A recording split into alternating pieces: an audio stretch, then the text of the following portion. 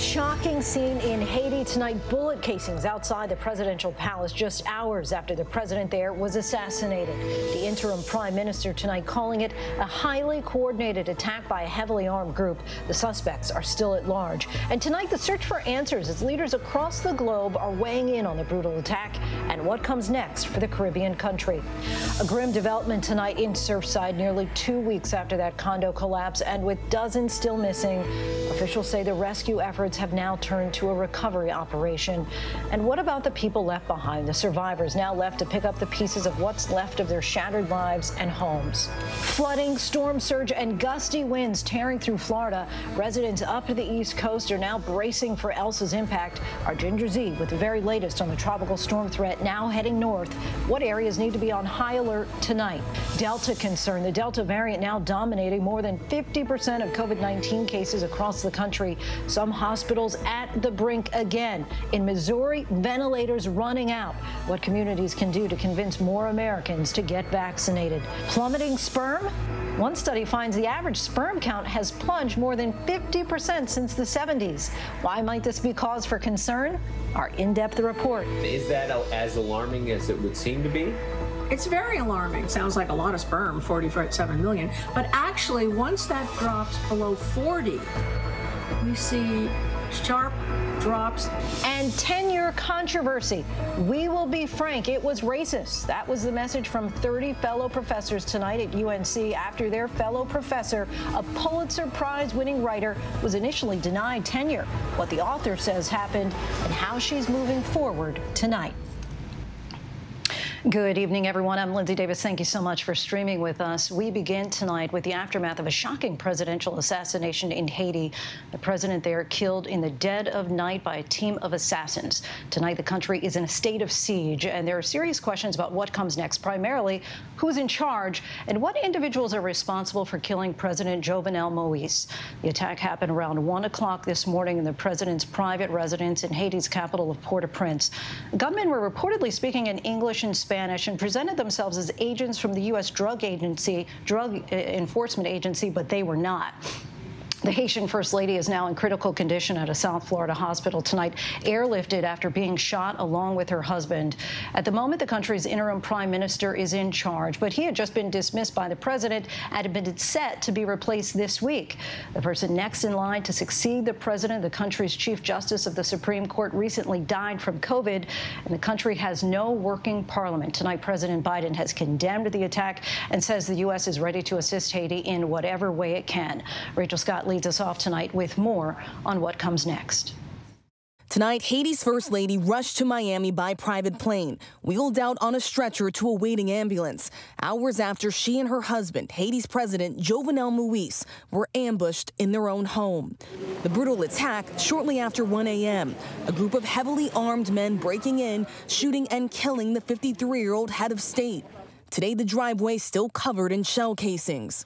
A neighbor says there was such a barrage of gunfire, it felt like an earthquake. Haiti's ambassador to the U.S. described the assassins as armed commandos who spoke Spanish and English and posed as American DEA agents. It is a well-orchestrated attack. We're talking about mercenaries, foreign mercenaries. Authorities declaring a state of siege, closing the international airport. The busy capital streets emptied out.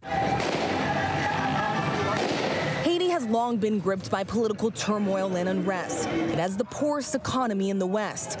Not a single dose of the COVID vaccine yet distributed. And Moïse, who had been ruling by decree for over a year, was facing calls to step down. In the past year, gang violence, murders, and kidnapping have skyrocketed in Haiti. Rights activists allege Moïse's government played a role, allowing criminal groups to flourish in neighborhoods where there was opposition. The anger boiling over. And earlier this year, protests erupting. Haitians saying enough. Critics also opposing the constitutional reform Moïse was proposing, fearing he would use it to seek a second term. At an event this past May, Moïse pushing back on those claims. I have no personal interest in changing the Constitution, he said. The only interest I have is to see my country move towards change and to see my country become governable. But now Haitians are left with an uncertain future. We're shocked. Even when we have problems with the president, we can't imagine they would kill him like this. Today, the acting prime minister calling for calm to, quote, make sure the country does not fall into chaos. Now I'm in charge, as you know, as per Haiti's constitution and its Article 149. And in Washington, President Biden condemning the assassination. We need a lot more information, but it's very worrisome about the state of Haiti. While in a Miami hospital tonight, Haiti's First Lady, Martine Moïse, fights for her life. We do hope the doctors will find a way to save her life because it would have been a more devastating blow for the country to lose the president and his wife at the same time. Rachel Scott joins us now from the White House. And Rachel, the Haitian government tonight is asking for America's help to find the killers. Yeah, we just heard from the acting prime minister of Haiti. He says the big concern right now is he believes that some of the suspects responsible for this attack are still in Haiti tonight. He says that he is now in charge of the government, but the U.S. is calling for free and fair elections by the end of the year, Lindsay. And Rachel, the U.S. government also making it very clear tonight that the attackers' claims that they were with the DA are completely false. Yeah, that's exactly right, Lindsay. You have the U.S. ambassador to Haiti saying tonight that those claims are just completely false. He says that the U.S. has strongly condemned this assassination, calling it a heinous attack. Lindsay? Rachel Scott reporting in for us from the White House. Thanks, Rachel. Thanks.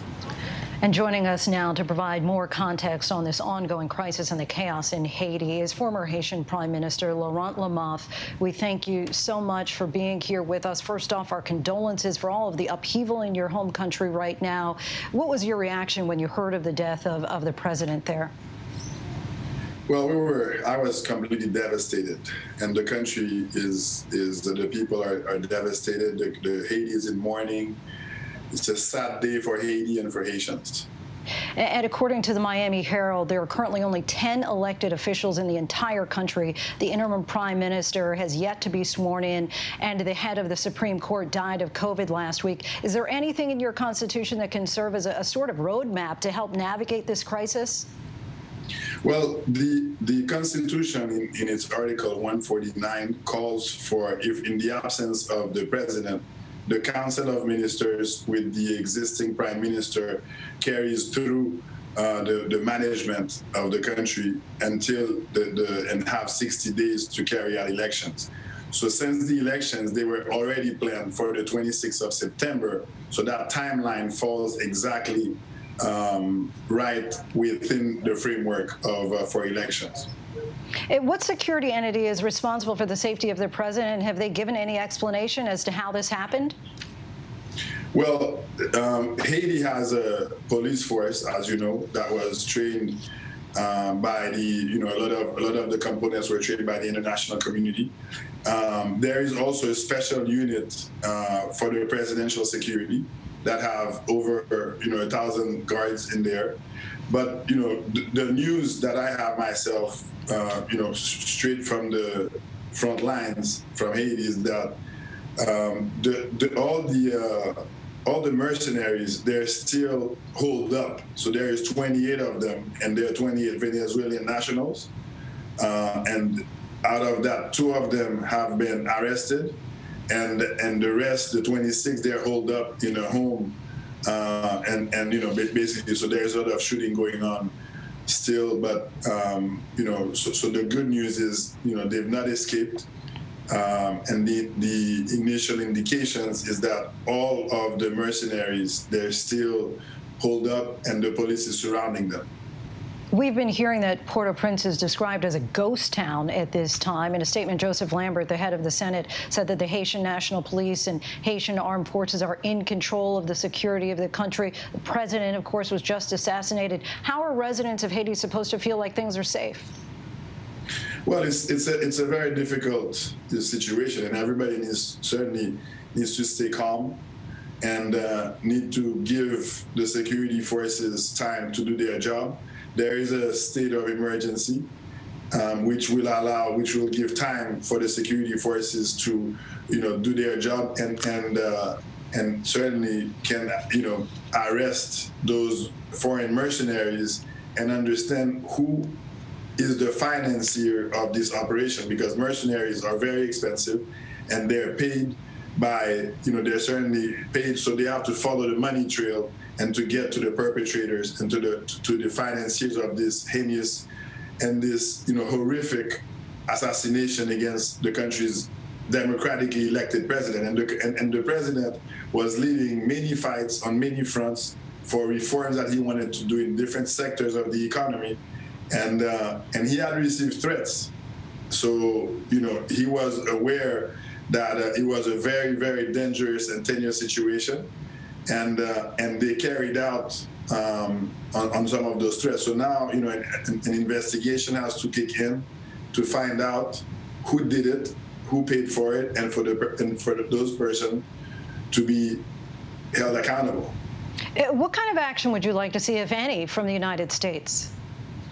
Well, first of all, the United States is a great ally of Haiti, and is very supportive of the election. So one thing is very important is for the electoral process to continue, and for Haiti to have, elected officials for in September, in February 7, 2022, to have a new president, a new Congress, and elected officials, to fill some of the voids that we are seeing right now. So the U.S. can play a very much a leadership role in that aspect, as well as a leadership role in the security environment of the country. Do you think at all that this crisis could be a tipping point that forces many on the island to want to leave? Well, I mean, this was, a very well-financed and coordinated attack to kill the president of the country, and that was a targeted attack. It was hired guns that carried out this work. The people of Haiti, what they want peace. They want, an environment conducive to being able to find jobs, and they want security. So, and the authorities have to rise to the occasion and be able to provide it. And catching these guys would be an important point to get to who's behind it, and that's the key to it. And for this crime not to be, let as the investigation continues, we have to get through it and find the people that carried this through and that gave the orders. Back in 2015, you were among a group of people barred from the presidential race in Haiti. Obviously, things are quite different now, and it's once again a presidential election year. Might you consider a run? Well, I get asked this question, in every interview that I do, and what I say is, I want to continue to help the country. I want to continue to help Haiti, and I don't think you need to be president or prime minister to do so. Former Haitian Prime Minister Laurent Lamothe, we thank you so much for your time tonight. Thank you very much. I appreciate it.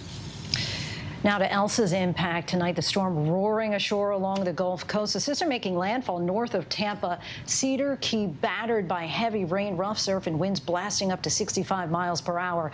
Elsa now moving along the coastline, pushing its way further inland. Tornado warnings issued in northern Florida. The system getting ready to take aim at the East Coast. Will Reeve is in Florida for us tonight.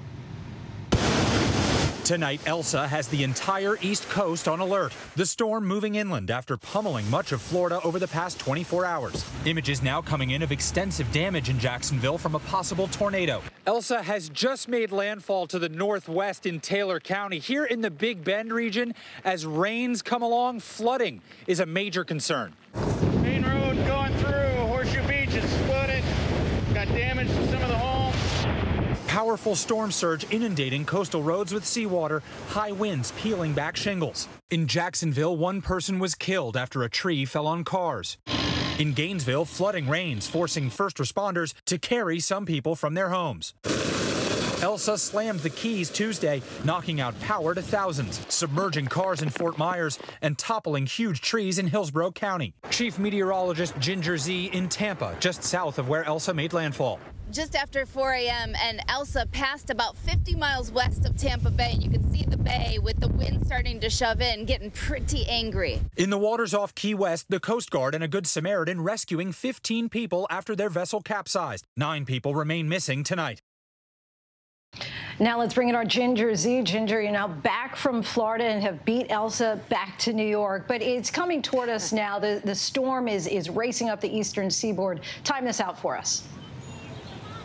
It is, and tonight it's all about Georgia getting into that tornado watch. I was actually just on the phone earlier with my sister. She's an officer in the Navy based at Kings Bay. Looks like they had a tornado. There's damage all throughout there, but you can see those outer bands whipping through southeastern Georgia. Savannah finds themselves tonight in that tornado watch. I really think that's the #1 threat. Now, heavy rain's going to be the other, and I think you'll see that all the way up to Myrtle Beach, Charleston, Wilmington even starts to get into it. You see the timing there, Thursday, 8 a.m., so by tomorrow morning. Then Thursday night, it moves through the mid-Atlantic, and even as it dies more, you could still see gusts up to 40 for Virginia. Take it back into the ocean, though, and it's trying to regain strength. All it needs is warm ocean water, and it reconstitutes itself as a bit of a tropical storm. So Long Branch or Seabright, Belmar to New York City, East Rockaway through Long Island, and all the way up to the Cape, there are actually tropical storm watches now. So we'll be dealing with the heavy rain and wind, especially for coastal areas through Connecticut, Rhode Island, up to Massachusetts, and this goes through Friday afternoon. We finally, Lindsay, will say goodbye to Elsa by the time we hit the weekend. Already looking forward to saying goodbye, and we haven't even said hello yet. Ginger, thank you. And we move now to the devastating building collapse in Surfside, Florida. A grim development tonight as the rescue effort turns to a recovery operation. Emergency workers telling loved ones there was no chance of life in the rubble. Our Victor Akendo has the latest developments. Tonight, the search at the collapsed condo building in Surfside moving to a recovery mission. At this point, we have truly exhausted every option available to us in the search and rescue mission. Officials notifying families as the death toll jumped to at least 54. Today, teams largely spared from the brunt of Elsa as they looked for more than 80 still unaccounted for. Crews digging through the rubble by hand, separating residents' personal items and storing them in buckets. Our first responders have truly searched that pile every single day since the collapse, as if they're searching for their own loved ones. The mayor overcome with emotion when translating her remarks in Spanish. Estaremos de regreso aquí a las 5:30. Gracias. Late Tuesday, officials let journalists view the massive pile. This is the closest that we have been able to get to the collapse site. While they've removed some 5 million pounds of concrete and debris, you can see they still have a lot of work ahead. Those who barely made it out of the tower now starting from scratch. So this is your bedroom now? That's my bedroom. 82-year-old Zulia Taub is living in a friend's apartment as the nonprofit Global Empowerment Mission helps her with a long-term solution. Her home of 22 years, all her belongings gone. I came out with the pajama and a house coat. That's it? My purse. It was her dream to retire to Champlain Towers South, and she's determined to rebuild her life in Surfside. This is my community, and I love Florida, and I would love to stay home. We've already been seeing lots of resilience throughout that Surfside community. Victor Akendo joins us now. Victor, how did local officials make that difficult decision to shift this from a search and rescue to a recovery effort? Lindsay, we just heard from the fire chief explaining that this decision was based on science and engineering, not emotion. We also heard that it became apparent that there were no more voids where anyone could survive. Keep in mind, it has now been 14 days under some grueling conditions out here between fires, storms, and the stifling heat. There will be a moment of silence tonight for the victims. Lindsay? Victor Akendo, our thanks to you. Turning now to the coronavirus, the Delta variant is now responsible for more than half of all new cases across the country. And while today New York City honored doctors, nurses, and essential workers with a ticker tape parade for their resilience through the worst of the pandemic, hospitals in other parts of the country are overwhelmed with a new surge of patients. Our Stephanie Ramos has this story. In New York City, once the epicenter of the virus, A ticker tape parade honoring the frontline workers as doctors and nurses across parts of the country fight the newest threat, the Delta variant. From Missouri to Utah, in Salt Lake City, they're alarmed with what they're seeing. The young people, the pregnant people that are coming in right now with all these problems that are intubated and, on death's door, it's hard to see. That's the most concerning thing for me. Months after its last surge, Intermountain Healthcare in Utah now treating a new flow of patients with one thing in common: they're not vaccinated. I have never taken care of a single patient in the ICU on a ventilator who is fully vaccinated. In Missouri, where they've had to bring in nurses from elsewhere and extra ventilators, and unvaccinated patients now filling some ICUs, to Kentucky, where there is a renewed push to reach the unvaccinated. I'm so glad that's over. Rural clinics hoping word of mouth will ease vaccine fears. Many are listening. I waited a long time. I should have got a long time ago. I talked to some friends of mine. They said, the vaccine may not be 100%, but if you get COVID, you're in bad shape. You can die from it. While back in New York City, authorities hope the high rate of vaccinations will hold off the severe cases of the Delta variant, while they honor doctors and nurses. Frontline workers, part of the parade, each of them critical in helping the city get through the pandemic. The parade's Grand Marshal, Nurse Sandra Lindsay, the first person in the country vaccinated, today with a message for others. If you're on the fence, if you have any hesitation, today should serve as a testament that vaccine works. Science will win. Lindsay, some parts of this country, including Missouri, are seeing the Delta variant in 80% of new cases. Dr. Fauci today saying it is critical to get fully vaccinated because the Delta variant is doubling every couple of weeks. And so far, vaccines do hold up against it. Lindsay.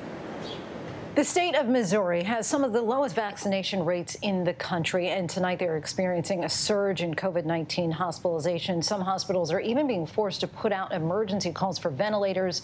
Joining us now is Eric Frederick, the Chief Administrative Officer at Mercy Springfield Hospital. Thank you so much for your time tonight. Lindsay, appreciate you having me on. Thank you. Missouri is part of a group of 4 states where the Delta variant accounts for a staggering 81% of new COVID cases. You've admitted dozens of new COVID patients in the past few days. Do you have the resources at this point right now to deal with this influx of patients? We do. Thank you for asking. Towards the end of last week, we knew that we were going to be running short on some specific equipment supplies. So we're part of a large health ministry here in the Midwest, and we called out to our colleagues in St. Louis and other areas, and we're able to resupply as we knew we were going to need that. And as of today, we stand well supplied and equipped to care for the patients that we have in the hospital. And you've said that we never thought we would be back here, but clearly low vaccination rates are fueling some of the spread. What are your patients saying as far as why they aren't getting the vaccine? So we have conversations with patients now that are saying they wish they had. We've certainly had some of those stories in our hospital, but I think people still feel like this is either not serious enough to warrant getting a vaccine. There's distrust of the vaccine. People feel that as long as it's under emergency authorization, that they want to see it longer or fully approved to get that confidence in the vaccine. And there are some people that we know just see this as more of a personal choice. And their position is they will never take a vaccine. And I think the more we ask them, the more they dig in. So it's a variety of answers, but what that all leads to is very low vaccination rates and high hospitalizations for us right now. And as you see the rest of the country now approaching some semblance of normalcy, major cities like New York dropping all COVID restrictions, people going back to work, what's your explanation for the disparity? Is it entirely explained by those who are just not getting vaccinated? I believe so. I think we can all look at that and draw that direct correlation of the low vaccination rates and high hospitalizations.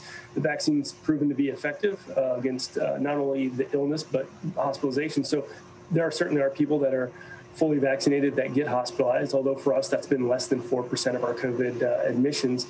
But even if they're hospitalized, they're not as sick. We've not had fully vaccinated people in our ICUs level or having a higher level of care that needed when they come to the hospital. So we just know it's effective against getting sick. It's effective against serious illness and hospitalization. Less than 4% of those getting admitted have been vaccinated. That's right? Correct. And what's the morale like for your doctors and nurses there? The whole team is tired. We just went through this barely 6 months ago when we peaked over the winter. I think the difference then was the path forward was unsure. And now we have something in hand that can help prevent this, and it's really personal choice that's preventing us from getting there. And that's very frustrating. I think as a healthcare system, we look forward and we want to make sure the community is protected. We took that step today by announcing that we're mandating coworker vaccines across our ministry, and that's close to 43,000 coworkers across multiple states, multiple clinics and hospitals. So we think by leading as a large organization, hopefully others will follow us in the community, and especially other businesses and healthcare systems that will say, yeah, that's the right direction going, and we can continue to educate and influence and lead the path for the community to go towards those vaccinations, because they're available and they're free. There's really no reason left to get it other than just choosing not to. And you said specifically personal choice, but does it at all appear to be political as far as people who are deciding not to get vaccinated? Yeah, I'll just clarify. We know that there is certainly a segment of society that's not going to be able to get the vaccine. There'll be medical reasons for that. And what we do is encourage people to talk to their physicians, get clarified. But what we see locally, and we know through some research at our hospital association level, that there is a segment of the group of the community that has politicized it, and they feel like this is someone else's plan, or they have beliefs about the vaccine and COVID that this is manufactured and not true, and they just won't accept it no matter what we say. In my mind, it's this is a vaccine that was brought to market by a Republican president, and it's being delivered by a Democratic president. It's a bipartisan effort. If I've ever seen one. They both got the vaccine. They're both doing fine. I don't understand how people still stand on one side or the other and say this is the issue, but we clearly see that in our community. Is there a lesson that the rest of the country can take from what's happening in Missouri right now? Continue to encourage vaccines, because this could be your community. If you look at our vaccination rates and compare them to your own vaccination rates, that's I think that's the case study that we're kind of presenting to the entire country right now. We're busy this time of year. It's a busy community. We want people to enjoy being together and doing the things they want to do, but vaccinate yourself. That's really the way forward. So if you're in an area with lower vaccination rates, look at us, or look at places that have high vaccination rates, and you can pretty easily draw that conclusion that vaccines are the way to go. Well, perhaps people are taking note of what is happening there in the Show Me state of Missouri. Mercy Springfield Hospital Chief Administration Officer Eric Frederick, we thank you so much for your time tonight.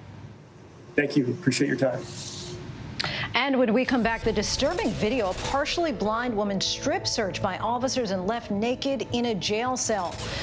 We speak with the Pulitzer Prize-winning journalist, initially denied the 10-year recognition that so many of her white counterparts at UNC received, why she chose to go to Howard instead. But up next, the silent crisis. Sperm counts in many Western nations are down on top of the stigma attached with the issue.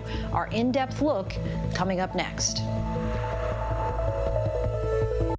With so much at stake, so much on the line, more Americans turn here than any place else. ABC News World News Tonight with David Muir, America's #1 most watched newscast, now streaming on ABC News Live. Admit it, these days, what you need to know seems to change just about every day. What is it that you really want to know, need to know? To help you not just get through your day, but to make the most of it. Feel smarter. Feel better. Feel happier. Well, how about a third hour of Good Morning America? GMA 3, what you need to know. Now streaming on ABC News Live. It's all about you. Robin Roberts, George Stephanopoulos, Michael Strahan. Wake up with America's #1 most watched morning show. ABC's Good Morning America. The world may feel out of your control, but your happiness doesn't have to be. Learn the secrets to happiness. Listen to the 10% Happier podcast, free on Apple Podcasts. ABC News honored winner for the second straight year with the Edward R. Murrow Award for Overall Excellence in Television. ABC News, America's #1 news source. Now streaming on ABC News Live 2020. True crime, cinematic, real-life drama, stunning, the unthinkable. Follow the clues, The Hunt. True crime 2020. Now streaming on ABC News Live. This is what being live is all about. This is ABC News Live. All right, we're gonna move back. Let's move back. We're surrounded by people squeezing into this bomb shelter. We're on an urgent delivery run. Not afraid to go there. So my question, Mr. President, what are you so afraid of? Breaking news, live events. This is the moment. Streaming straight to you, anytime, anywhere. You just met one friend right here. You're watching ABC News Live. Thanks for streaming with us. Now, when it matters most, the straightforward facts. ABC News is America's #1 news. Good Morning America, #1 in the morning, 9 years running. World News Tonight with David Muir, #1 in the evening with America's most watched newscast. 2020, the #1 news magazine on Friday nights. The View, the #1 daytime talk show. And ABC News Live, #1 in streaming news. ABC News is America's #1 news. Welcome back, everybody. We turn now to male infertility. It's an affliction that many struggle with in silence, and we could be headed toward a crisis. Researchers have found that male sperm count has plummeted by 50% since the 1970s. But why? ABC's Trevor Olt has this report. There are many ways to measure a man. Brian Mazza, an entrepreneur and fitness influencer featured twice on the cover of Men's Health Mexico, checks a lot of the traditional boxes. But on this day back in December, as Brian finished a 50-mile ultra marathon, he was thinking about something that at one time made him feel like less of a man. Thank you guys so much for the support. We raised over $63,000. That money will go toward fertility treatments for families struggling to conceive, an issue that pushed Brian and his wife Chloe's marriage to its limits, as Brian learned he was the problem. It was really hard until then when we finally got checked and it was like, the record stopped and it was like, time out, guys. We have a larger issue here and it's with Brian. How did you feel when you got that news? It was really hard for me to look at myself in the mirror and be like, wow, I have this issue. I don't know why I have this issue. What's going on? What's contributing to it? I didn't fully understand it because no guys ever talk about it. I didn't know any other guy who had this issue. So I didn't know who to turn to. Like many men, Brian at first kept his fertility struggles a secret, not even telling his own family out of a deeper sense of shame or fear. But eventually, he and Chloe decided it was time to open up, sharing their struggles on social media. It was really remarkable how many guys reached out to me on social saying, I'm going through the same thing. I feel the same way. In fact, a male factor is identified in 35% of couples with infertility. But let's face it, talking publicly about your sperm can often be awkward or taken as a joke. Brian is making it his mission to destigmatize the topic, something many scientists are in favor of. You know, you'd go to a cocktail party. You'd talk about, oh, I went to the doctor. I got a high cholesterol. I better not eat this dip, right? But you wouldn't say, oh, I went to the doctor and my sperm count is low. I think getting this discussion out there is a good thing. Dr. Shanna Swan is an environmental and reproductive epidemiologist and the author of Countdown, How Our Modern World is Threatening Sperm Counts, Altering Male and Female Reproductive Development, and Imperiling the Future of the Human Race. Her team collected and analyzed nearly 200 studies of more than 40,000 men, and they found in Western countries from 1973 to 2011, the average sperm count decreased from 99 million per milliliter to 47 million, a drop of more than 50%, and a pace that, if it were to continue, could have an enormous impact. Is that as alarming as it would seem to be? It's very alarming. Sounds like a lot of sperm, 47 million. But actually, once that drops below 40, we see sharp drops in fertility. What do you think this means for the future of human reproduction? It's going to take longer and longer to conceive a pregnancy. More and more people have to go to assisted reproduction, which is already happening. And fewer men are going to have adequate sperm of the quality needed for sperm banks. And that's happening as well. Multiple factors may be causing these trends, and they are very much up for debate, but they generally fall under two categories: lifestyle and environment. Things like smoking, drinking, stress, obesity, and age have all been shown to potentially affect fertility, but Dr. Swan says certain chemicals pervasive in our environment are also having an impact. They're called endocrine-disrupting chemicals. These chemicals are found in products many of us use every day, from things like electronics to plastics, even cosmetics and food packaging. Dr. Patricia Hunt, a geneticist at Washington State University, studied their impact and their prevalence. The reason they're called that is because they have the ability to mimic or interfere with our body's hormones. These chemicals can alter the formation of organs and organ systems in the fetus and change behavior and influence things like our reproductive ability. Is it even possible to avoid them, or are they that pervasive that it's kind of a foregone conclusion? It is impossible to avoid them. It is possible to limit your exposure to some of them by making choices and changing your lifestyle a bit, but we can't really avoid them. Dr. Hunt and her lab studied the effects of endocrine-disrupting chemicals on mice, and they found that not only would it affect the fertility of the mice who were exposed, but those changes would be passed down. If that individual's father, grandfather, even great-grandfather was exposed, our data would indicate the effects are much more severe. So it kind of increases with each generation? Yeah, it's kind of a snowballing effect or a train wreck. Dr. Hunt says after 3 generations of being exposed to endocrine-disrupting chemicals, 1 in 5 of the male mice were infertile. Of course, humans are not mice, and more research is needed. There are currently no peer-reviewed studies that show such endocrine-disrupting chemicals cause low sperm counts in humans. We have lots of requirements for ingredients, no requirements for what the packaging is made of. Consumers can make good choices if they're educated. So I'd like to see some package labeling that would allow them to make decisions. But regardless of the cause, a growing number of men like Brian Mazza are grappling with infertility, what it means for their families, and how they see themselves. To a man finding out today that he is the cause of fertility problems in his relationship, what would your message be to him? My message would be very simple to him, that you're not less of a man. You're not less of anything you think you are or what anyone is saying. So now let's identify those issues and just know that there is help along the way that can give you some hope and that can assist you in achieving your dreams as being a dad. And there is help. Today, in vitro fertilization accounts for as much as 3% of births in the US and Europe. And while Brian and Chloe acknowledge it can be expensive and it isn't always successful, Hey guys, it's allowed him to become the father of 2 beautiful boys.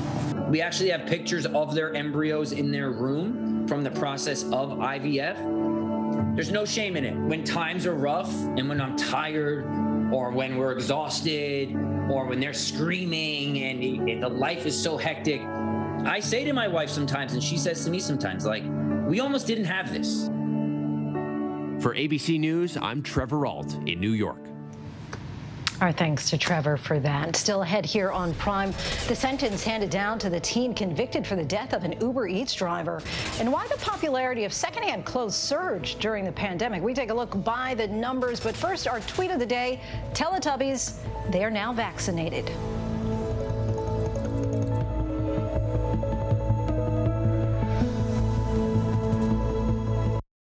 All right, here we go. You ready?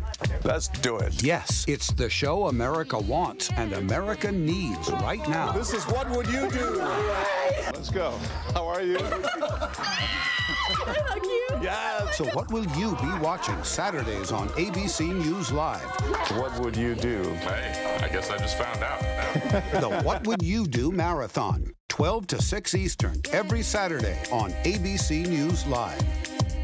My favorite show. This is what being live is all about.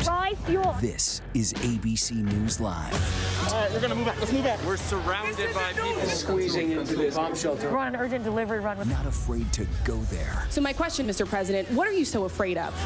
Breaking news, live events. This is the moment.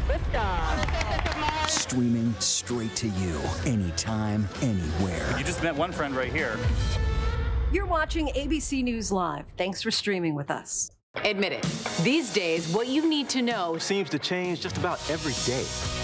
what is it that you really want to know, need to know, To help you not just get through your day, but to make the most of it. Feel smarter. feel better. Feel happier. Well, how about a third hour of Good Morning America? GMA 3, what you need to know. Now streaming on ABC News Live. It's all about you.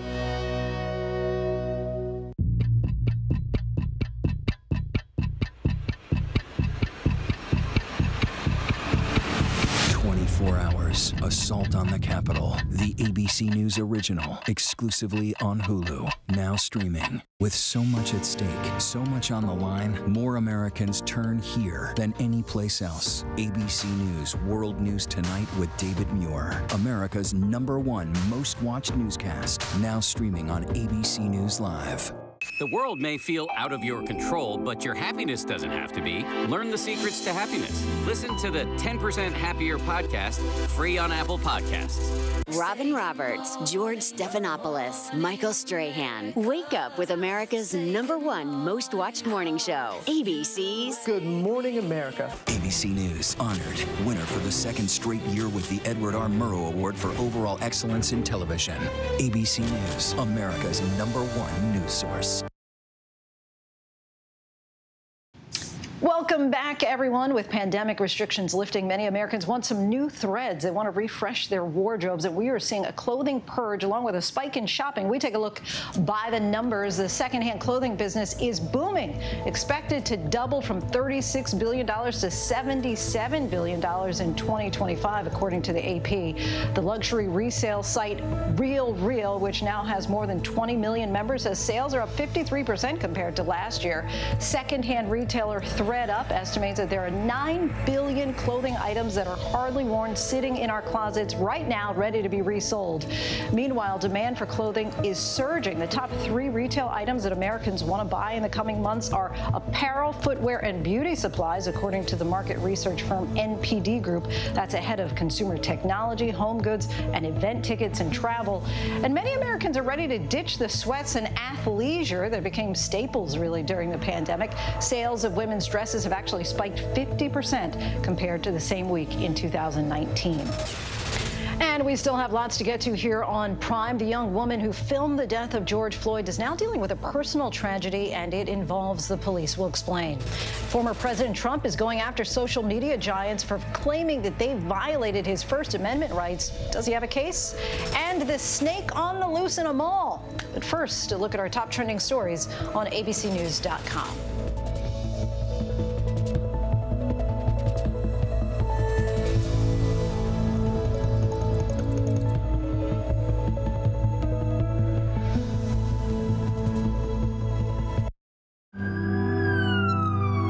Guide you through it all tonight. We have made it through another week together. Big hug,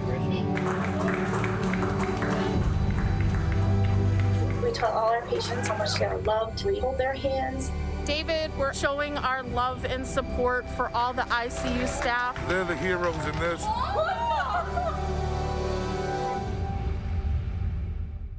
Now, when it matters most, the straightforward facts. ABC News is America's #1 news. Good Morning America, #1 in the morning, 9 years running. World News Tonight with David Muir, #1 in the evening with America's most watched newscast. 2020, the #1 news magazine on Friday nights. The View, the #1 daytime talk show. And ABC News Live, #1 in streaming news. ABC News is America's #1 news. The world world may feel out of your control, but your happiness doesn't have to be. Learn the secrets to happiness. Listen to the 10% Happier podcast, free on Apple Podcasts. ABC News honored winner for the second straight year with the Edward R. Murrow Award for overall excellence in television. ABC News, America's #1 news source. This is GMA3, what you need to know. GMA3. A third hour of Good Morning America in the afternoon. It's all about you. Lunchtime on ABC. This is what being live is all about. This is ABC News Live. All right, we're going to move back. Let's move back. We're surrounded by people Squeezing into this bomb shelter. We're on an urgent delivery run. Not afraid to go there. So my question, Mr. President, what are you so afraid of? Breaking news, live events. This is the moment. Streaming straight to you, anytime, anywhere. You just met one friend right here. You're watching ABC News Live. Thanks for streaming with us. Now streaming on ABC News Live 2020. True crime, cinematic, real-life drama, stunning, the unthinkable. Follow the clues, the hunt. True crime 2020. Now streaming on ABC News Live.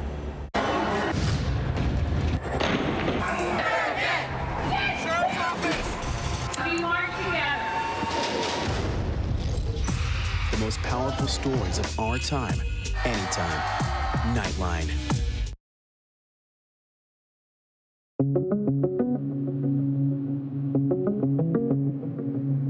President Biden says the U.S. is monitoring the situation in Haiti and needs to learn more after the assassination of Haitian President Jovenel Moïse. ABC News has learned he was killed in his home. Haitia's ambassador to the U.S. said the attackers may have fled the country. Interim Prime Minister Claude Joseph condemned the attack, but says the National Police Force has the situation under control. The Haitian authorities are trying to project an air of calm and security in the country at this hour. The country's first lady was shot. She's hospitalized in critical but stable condition. Today, in conjunction with the America First Policy Institute, I'm filing as the lead class representative a major class action lawsuit against the big tech giants, including Facebook, Google, and Twitter. Trump held a news conference at his golf club in Bedminster, New Jersey, to say the three companies violated his First Amendment rights after they censored his posts. The social media giants banned the former president in the wake of the deadly January 6th riot at the Capitol. The companies saying they feared he would incite his followers to commit more acts of violence. Former President Trump joined by other plaintiffs in the suit, which were filed in federal court in Miami. A 14-year-old has been sentenced to 7 years in juvenile detention for her role in the death of Washington, D.C. Uber Eats driver Mohammed Anwar. The teen pleaded guilty to second-degree murder after being seen using a stun gun on Anwar along with another teen. The 14-year-old will be held in juvie until she is 21. Her accomplice was given the same sentence a month earlier. A sheriff's office in Macomb County, Illinois is facing major backlash over a disturbing video released of a woman being strip searched by officers in 2019. The video obtained by a FOIA request by the Democratic Women of McDonough County shows Ariel Harrison, who is black and partially blind, having her clothing removed by 3 officers, including 2 male officers, and being left naked in a jail cell. Harrison was initially detained for allegedly driving recklessly. Harrison tells Vice she was afraid to follow the order to undress for fear of being sexually assaulted. In a statement to ABC News, the county sheriff says Harrison was attempting to commit suicide, and the correctional staff intervened to keep her from harming herself. The statement goes on to say, quote, "The correctional staff followed the appropriate safety procedures in training and handling the incident." The sheriff also says the video was reviewed by the McDonough State's attorney and no legal violations were found. The uncle of Darnella Frazier, the teen who recorded the viral video of George Floyd's death at the knee of a Minneapolis police officer, was killed in a crash that involved a police car. The teen writing on Facebook, "I woke up to the most horrible news. Minneapolis police killed my uncle. My uncle. Another black man lost his life in the hands of the police." Laniel Frazier died in the 3-car crash after police were pursuing another vehicle that was believed to be involved in multiple robberies. The Hennepin County medical examiner who confirmed Frazier's identity says he died from multiple blunt force injuries. The crash is being investigated by Minnesota State Patrol. Well, the search is on for a snake that got out of its enclosure at the Blue Zoo. But here's the thing. The Blue Zoo is located inside the Mall of Louisiana. The Burmese python is about 12 feet long and not poisonous. Officials say the snake is actually used often with children in their shows. The zoo has acquired night vision resources for their search because the snake is nocturnal. Pulitzer Prize-winning journalist Nicole Hannah-Jones made headlines 2 years ago when the New York Times published the 1619 Project with her exploration of the legacies of slavery that continue today. Hannah-Jones was recently poised to make history as the first ever African-American to be named Knight Chair for Race and Investigative Journalism at her alma mater, UNC Chapel Hill. But there was initially pushback from conservatives, including a prominent donor who objected to Hannah-Jones's work. As a result, the university's board declined to award her tenure, something all of the past white chairs had been given. Under intense pressure then, the UNC Board of Trustees finally agreed to give Hannah-Jones tenure, but yesterday she turned down their offer and instead she will join the faculty of Howard University. Nicole Hannah-Jones joins us now. Thank you so much for being with us tonight. Thank you. So you released a 4-page statement explaining your decision to turn down UNC, in which you wrote, at some point, when you have proven yourself and fought your way into institutions that were not built for you, when you've proven that you can compete and excel at the highest level, you have to decide that you are done forcing yourself in. Did you ever at all have the expectation that your confirmation to tenure would be so controversial, or were you completely blindsided by the initial decision? No, I had no idea. I had been recruited for this position for a couple of years by Dean Susan King, who heads the journalism school there. I'm an alum of the University of North Carolina School of Journalism. I've received numerous awards from the university, including being inducted into the North Carolina Media Hall of Fame. And I have, the same or matching or, in some ways in excess of the credentials and awards of the other people who have held that position. So I went through the tenure process. The faculty who have the expertise to judge my worthiness for tenure unanimously approved my tenure. And it was the political appointees at the Board of Trustees that stopped it. So I had no idea. I certainly believed that I was as qualified as anyone else who had received tenure in that position before. And explain to our viewers why tenure matters. Well, tenure matters for exactly the reason that I didn't initially receive it, which is tenure is a protection that allows for full academic freedom. It means that professors cannot be punished and penalized for the work that they do. Oftentimes, academics are doing research and producing work that can be seen as controversial or that challenges the status quo, and this protects the ability to pursue work that may not be popular with people who are politically powerful. So the fact that I was initially denied tenure, largely because of the nature of my works, specifically around conservative objections to the 1619 Project, speaks to why I could not come to the university without it. Twice, the UNC Board of Trustees declined to vote on offering you tenure and only did so last week, days before you were set to start. You wrote that times like these demand courage, and those who have held the most power in this situation have exhibited the least of it. What message do you feel that UNC's leadership has sent to black scholars, not only on their campus, but across the country? Well, I think the Board of Trustees not voting was one thing, but to also have the chancellor and the provost of the university fail to speak out publicly, fail to say that the Board of Trustees should have treated me like every other professor who came in under the Knight Chair, I think that sent the message to other faculty on campus that they would not have the protection and the support of administration if it came down to a fight with political appointees. I think it showed that there was not a respect for what Black faculty go through on campus, and that they need to have the stated and public support and the courage of leadership when our work is challenged. So we know that faculty got that message. We know that the University of North Carolina lost some recruits over this, that other Black faculty are considering leaving the university. And I think one of the reasons that this case of mine became such a big deal is faculty all across the country, Black faculty that come from other marginalized groups, said that if they were able to do this to me, I work at the New York Times, I have a huge megaphone, I have a huge platform. What do they think they could get away with when it came to lesser-known scholars who have been doing this work for a long time, but may not be able to draw the attention when they're treated unfairly?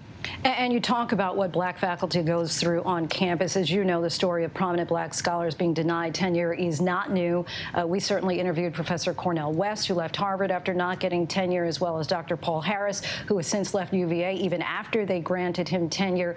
And if we were to talk about Black female professors in particular at four-year colleges, according to the Chronicle for Higher Education, they account for only 2.1% of tenured professors. How do you explain the disparity?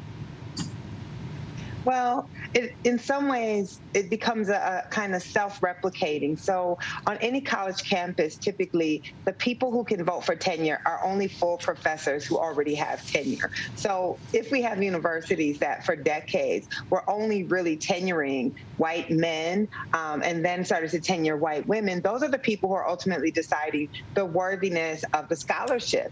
And if Black scholars are doing scholarship in areas of race or inequality or the Black experience, that is often not valued the same as other types of scholarship. And so that gatekeeping is what is often keeping Black scholars from getting tenure. So at the University of North Carolina, I would have not only been the first Black Knight chair, I would have been the first full professor who was a Black woman in the 70-year history of that school. There's only been one Black woman tenured in the 70-year history of that school. So while my case is a big case in that it got a lot of attention, these issues are long-standing. And I tried to make clear in my letter, my open letter, that simply resolving my issue doesn't resolve the larger obstacles and discrimination that Black faculty and particularly Black women scholars face all across this country. And so I hope that other universities who might find it easy to point at the Board of Trustees in North Carolina and say, well, they're just backwards, will do some real internal introspection on the way that they are also blocking so many talented Black faculty who have dedicated their life to academia from this very important protection and also prestige on the campus. Thank you so much. Really appreciate you coming on. Thank you for your time. Thank you so much. Before we go tonight, our image of the day, take a look at it. Mount Etna erupting at a distance with the town of Catania, Italy, right below it. This is a very active volcano, the 46th time this volcano has erupted just in 2021. And that is our show for this hour. Be sure to stay tuned to ABC News Live for more context and analysis of the day's top stories. Thanks so much for streaming with us.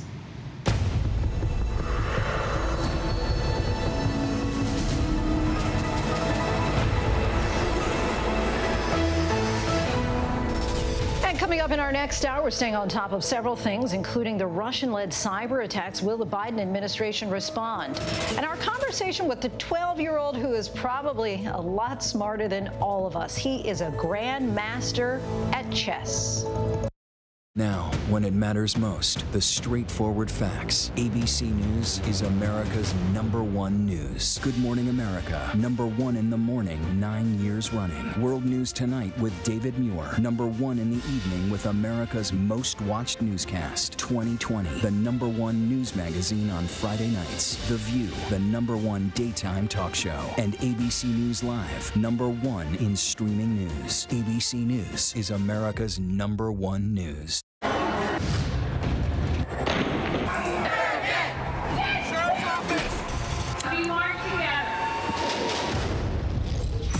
The most powerful stories of our time, anytime. Nightline. Now streaming on ABC News Live 2020. True crime, cinematic, real-life drama, stunning, the unthinkable. Follow the clues, the hunt. True crime 2020. Now streaming on ABC News Live. Admit it. These days, what you need to know seems to change just about every day. What is it that you really want to know, need to know? To help you not just get through your day, but to make the most of it. Feel smarter. Feel better. Feel happier. Well, how about a third hour of Good Morning America? GMA 3, what you need to know. Now streaming on ABC News Live. It's all about you. I know what happened, and I'm not guilty. Why the fascination with criminal trials? Figure out what's really out there. She revealed she had murdered his family. I know in my heart they did this. It's the time of suspicion. The ending's really tough. You don't know whether truth is going to be difficult to find unless you try to find it.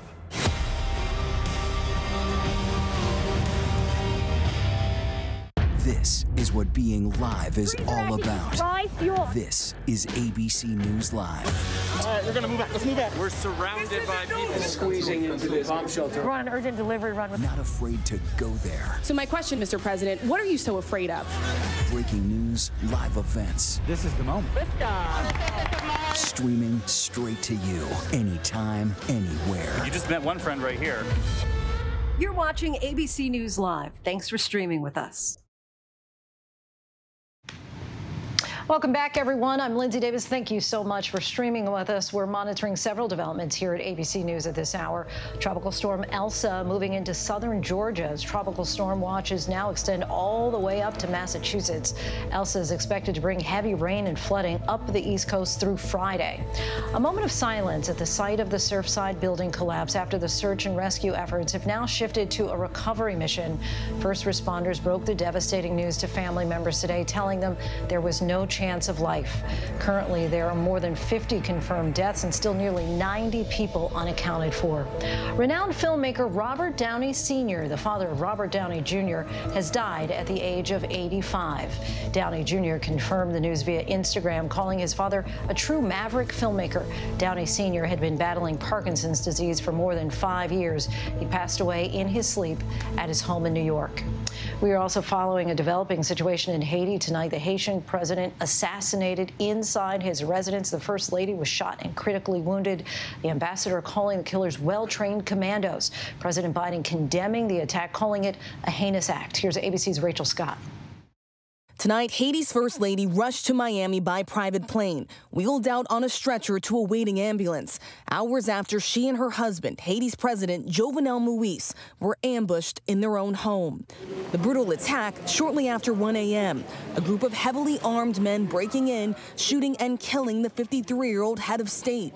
Today, the driveway still covered in shell casings. A neighbor says there was such a barrage of gunfire, it felt like an earthquake. Haiti's ambassador to the U.S. described the assassins as armed commandos who spoke Spanish and English and posed as American DEA agents. It is a well-orchestrated attack. We're talking about mercenaries, foreign mercenaries.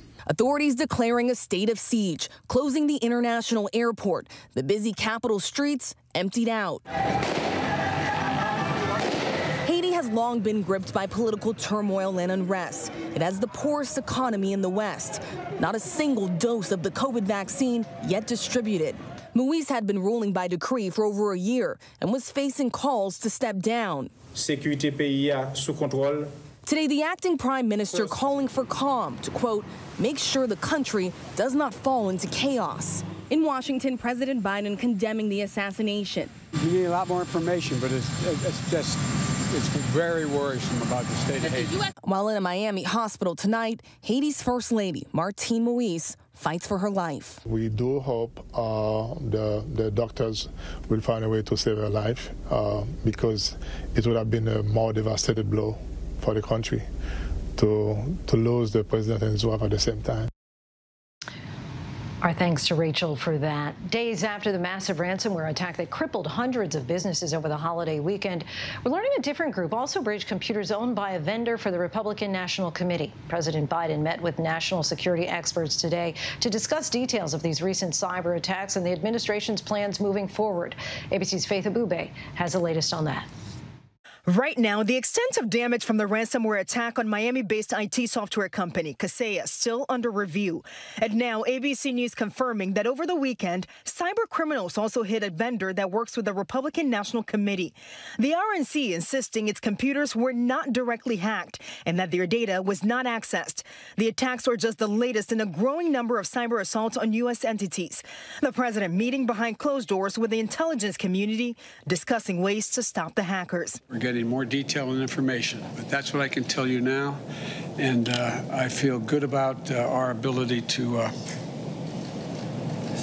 deal and respond. While it's unclear who's behind the new round of cyber attacks, experts have linked some of them to Russia-based hacking groups, including the ransomware attacks on JBS Foods, Colonial Pipeline, and the hack of SolarWinds. It's clear that these organizations are acting with impunity, largely from in organizations and places that are really within the reach and control of the Russian state. As the president made clear to President Putin when they met, if the Russian government cannot or will not take action against criminal actors residing in Russia, we will take action or reserve the right to take action on our own. In a joint bulletin obtained by ABC News, federal authorities warning the Russian intelligence agency, GRU, is also making its own hacking attempts, using brute force to try to access hundreds of government and private sector computer systems. Our thanks to Faith for that. And now to news tonight about the Select Committee in the House of Representatives to investigate January 6th. Sources tell ABC News House Minority Leader Kevin McCarthy will, in fact, appoint Republicans to the committee, though it's unclear right now just who. Speaker Nancy Pelosi announced last week that Democrats would move forward in creating the Select Committee after Republicans blocked a bipartisan proposal for an independent bipartisan commission. McCarthy hadn't initially decided whether he would appoint anyone at all. Republican Liz Cheney has already accepted Nancy Pelosi's invitation. Now to the lawsuits filed by former President Donald Trump against Facebook, Twitter, and YouTube owner Google. The social media giants banned Trump from their platforms following the January 6th attack on the Capitol. Trump in Bedminster, New Jersey today had this to say. I stand before you this morning to announce a very important and very beautiful, I think, development for our freedom and our freedom of speech. We're demanding an end to the shadow banning, a stop to the silencing, and a stop to the blacklisting, banishing, and canceling that you know so well. Our case will prove this censorship is unlawful, it's unconstitutional, and it's completely un-American.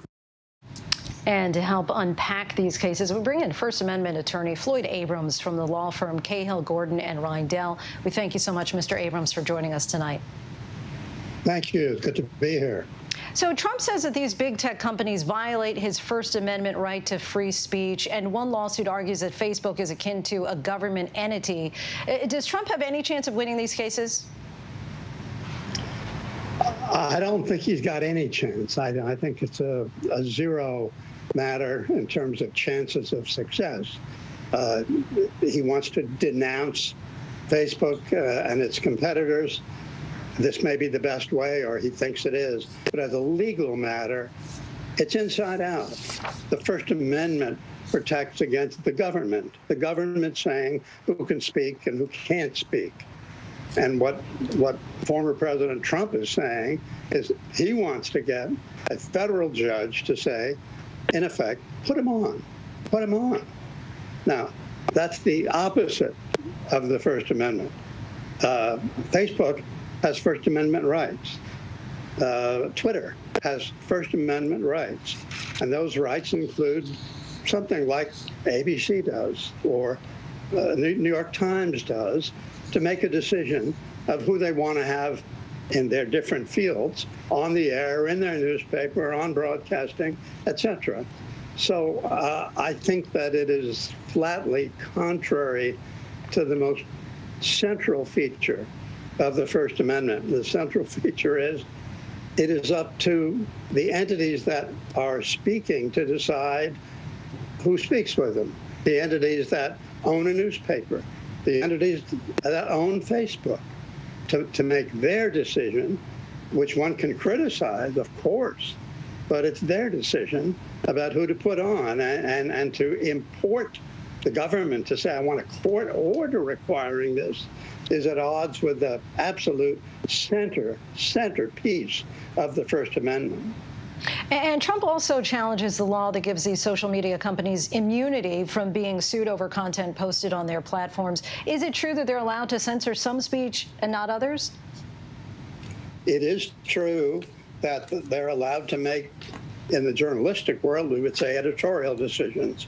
It is true that they're allowed to make the decision of not carrying someone on their platform who they think is dangerous or offensive for one reason or another. Now, in that situation, yes, Congress has gone farther than the First Amendment to protect these then new entities of what became the internet, what became Facebook, etc.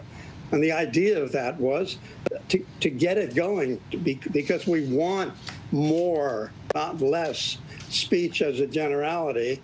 And if Facebook has to check out every time someone says something which could be libelous when they didn't ask them to be on, people put something on Facebook, then we're not going to have anything like the sort of internet that we have now. But that's not because of the First Amendment. Congress did that. Congress can repeal it, and it is not required by the First Amendment. The First Amendment, the message of the First Amendment is basically stay away. You're not allowed to tell us what to do. But if Congress chooses to make a decision that it's in the public interest to protect Facebook and the like in an area like this, it doesn't violate the Constitution for them to do so. And platforms like Facebook, Twitter, and YouTube clearly have enormous power over public speech. Do you think that that's at all cause for concern? I do think they have enormous power. I don't even think that's debatable. The way we deal with that, if we choose to deal with it as a public, is through the antitrust laws, through laws which say in some circumstances companies are so big, so powerful, so much a monopoly, which Facebook really isn't, but one can argue about the power and the like of large entities, these enormous entities with enormous power. That's all true. But the way to deal with that is not to force them to put someone on or to carry someone on its platform. The way to deal with that, if the Congress representing the people decided, is to crack down based on size or influence. And if they have to change the antitrust laws, if they choose to, they could do that. But what they can't do is violate the First Amendment. And finally, President Trump says that he's suing to protect everyone's freedom, not just his own. Do you buy that? I mean, could these lawsuits actually move the needle on free speech protections? It could move the needle, but it would move the needle against First Amendment protection. It would move the needle against it because it would involve the government saying, in effect, the Donald Trumps of the world have to be allowed on, even if there's a decision made by the people that run Facebook that he's advocating the insurrection. I mean, these companies, Facebook, for example, they say they don't, they try not to carry racist speech. Some of that speech is First Amendment protected when the government tries to ban it. But Facebook is allowed to do that. Indeed, they have a First Amendment right to do that. And the same is true when Facebook makes a decision, like it or not, think it's a good idea or not, when Facebook makes a decision that look, what then President Trump is saying is so dangerous to the world, we don't want it on our platforms. They have the right to do that. Mr. Abrams, a man described by one former senator as the most significant First Amendment lawyer of our age. We appreciate your insight and your time tonight.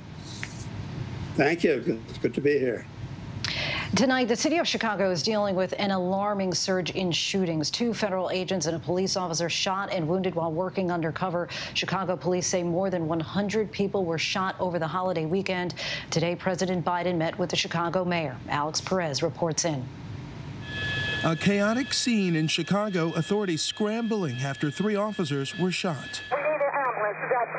Get some ambulances over here. The frantic scene playing out in the early morning hours. 2 ATF agents and 1 Chicago police officer working undercover in an unmarked vehicle when they came under fire. At 5:50 a.m. this morning, officers were fired upon from the street towards the on-ramp while they were in their car. Dozens of first responders on the scene. The injuries, thankfully, authorities say, not life-threatening. And tonight, detectives are questioning a person of interest. According to the city's top cop, 36 Chicago police officers have been shot or shot at this year already. This is a very challenging time to be in law enforcement, but they are rising to the challenge, doing all they can. This morning's shooting comes on the heels of a violent 4th of July weekend in Chicago. More than 100 people shot, at least 18 killed. Now some local officials asking the feds for help. Our communities are under siege. Our police officers are under siege.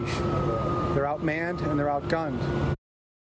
And Lindsay, as you know, President Biden is in town. He met briefly with Chicago Mayor Lori Lightfoot. We're told the two talked about federal help that's expected to arrive soon. Special teams dispatched to tackle gun violence here in this city and cities across the country. As for those 3 officers who were shot, Lindsay, they have been released from the hospital. Lindsay? Some good news there, Alex. Thank you.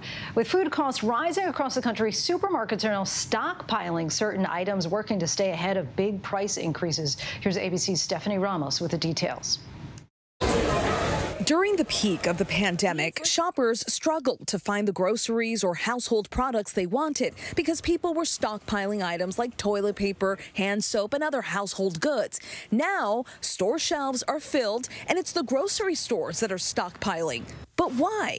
It's called hedging. The retailers are trying to protect their margins, and that's why they're bringing in extra inventory. But it's 20 to 25% some of these retailers are bringing in of extra inventory. Brands like Campbell's Soup, General Mills, J.M. Smucker have announced they are raising prices due to supply chain and transportation issues, a sign other companies may follow suit. People are buying more, and then your restaurants are opening up. It's, again, caused this demand that we haven't seen before in the past.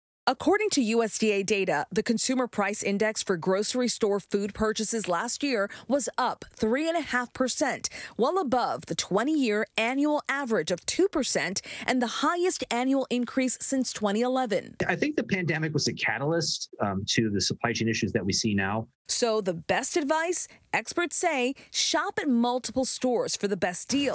And if you see a great deal, buy a few extra to put in the pantry. Some good tips there. Our thanks to Stephanie. And still to come, could all fans be barred from the upcoming Olympics because of the surge of COVID in Japan? And our conversation with the 12-year-old grandmaster of chess. Now, when it matters most, the straightforward facts. ABC News is America's #1 news. Good Morning America, #1 in the morning, 9 years running. World News Tonight with David Muir, #1 in the evening with America's most watched newscast. 2020, the #1 news magazine on Friday nights. The View, the #1 daytime talk show. And ABC News Live, #1 in streaming news. ABC News is America's #1 news.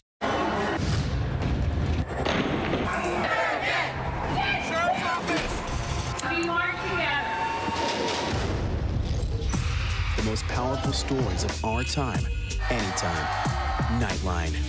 Now streaming on ABC News Live 2020. True crime, cinematic, real-life drama, stunning, the unthinkable. Follow the clues, the hunt. True crime 2020. Now streaming on ABC News Live.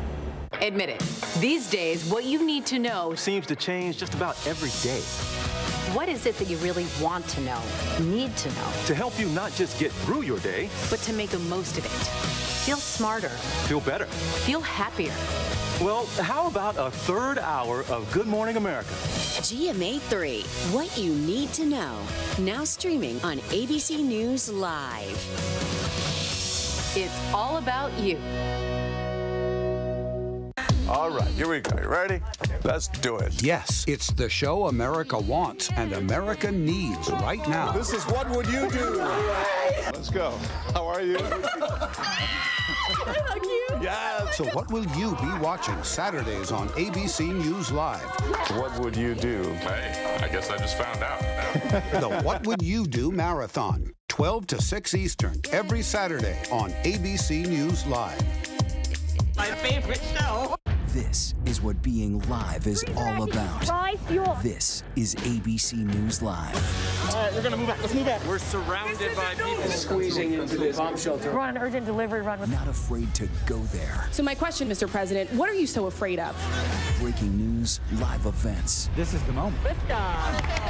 Streaming straight to you, anytime, anywhere. You just met one friend right here.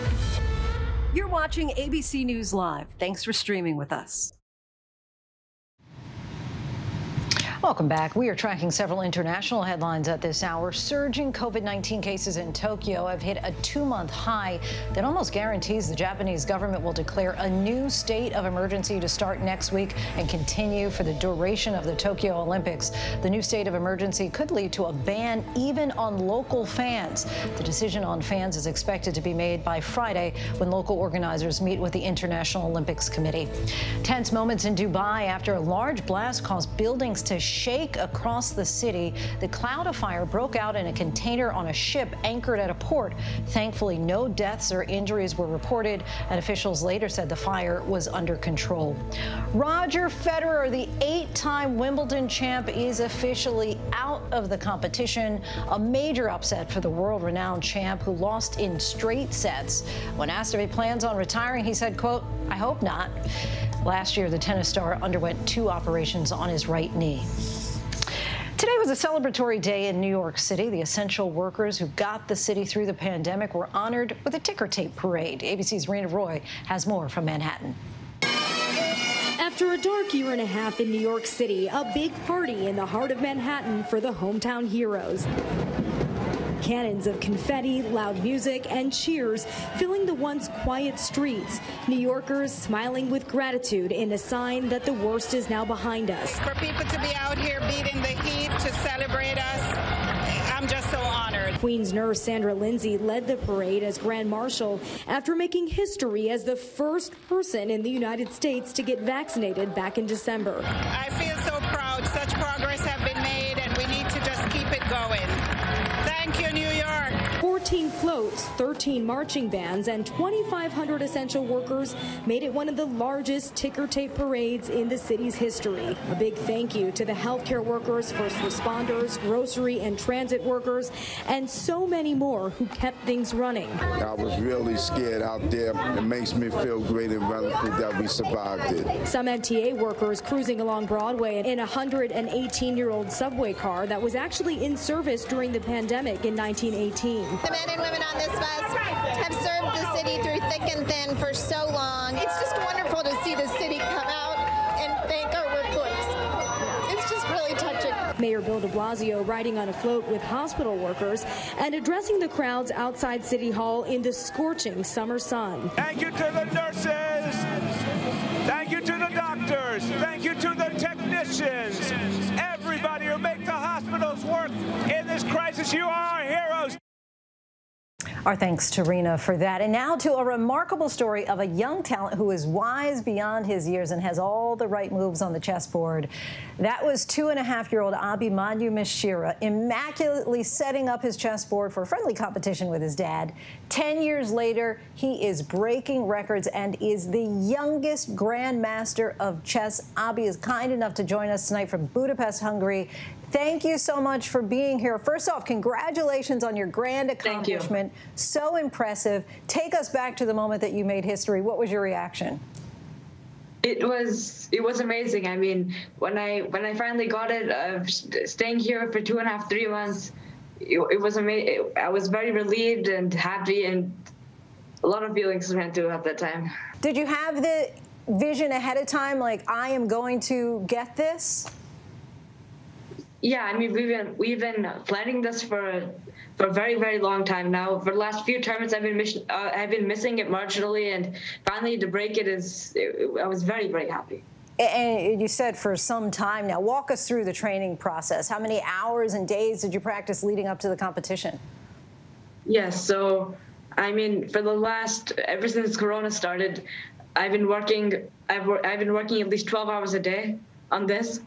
Wow. And of course, during the pandemic, there was nothing much to do otherwise, so I just kept on working. And because of the pandemic, I wasn't able to play many games for 14 months, and that slowed down the process a lot, of course.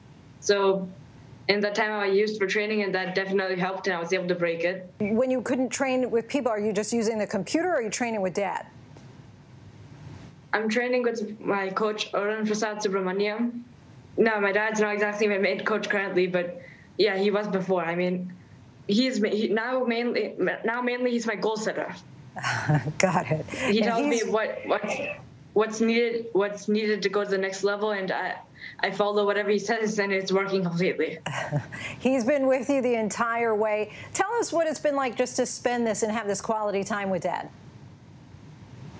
I mean, it's a very fun game a very fun game, and it's amazing. And so you love the game of chess. Was this something that your dad first introduced you to? Yes, when I was 2.5, he told me how to, he taught me how to move the pieces and all the rules, and by the age of 5, I was able to start playing tournaments. I did an interview many years ago with Peter Thiel, who was the co-founder of PayPal, and he also was a very young grandmaster of chess. And we were playing a game, and he told me after I made a move, he said, that's a bad idea. A knight on the rim is dim, that you don't want to put your knight on the edge. Do you have any advice that you might want to impart to a struggling chess player like myself? I mean, my best advice is, I mean, this doesn't just apply to chess, it applies to everything, is if you don't put in the hours, nothing will happen. I mean, you can't just play casually. If you put in the hours and you do all the hard work, and the more hard work you do, the more results you get. That's my idea. That's great advice. At 7 years old, you were the youngest U.S. chess expert. At 10 years old, you were the youngest international master. And now you are the youngest grandmaster. What's next for you? Where do you go from here? From here, my next goal is to become 2700 Super Grandmaster. The final goal is to become world champion. I want to rule the world the way great Bobby Fischer did back in the day. My next goal is 2700 FIDE, top 30 in the world. And for that, I mean, currently, my parents, they've put in all their savings to get me up to here, and things were so bad at the point that we had to start a GoFundMe. So I'm requesting all the and I've broken all the youngest ever records, the national records, the youngest expert and youngest master, and two international records. And currently, we don't have a corporate sponsor. I'm requesting all the viewers to help. All right, Avi. Well, we hope that you get that help and that you are able to rule the chess board and the world, as you say. Thank you. Good luck to you, and thanks so much for talking with us tonight. Thank you. All the best to him. And that is our show for tonight. Be sure to stay tuned to ABC News Live for more context and analysis of the day's top stories. I'm Lindsay Davis. Thank you so much for streaming with us. Have a great night.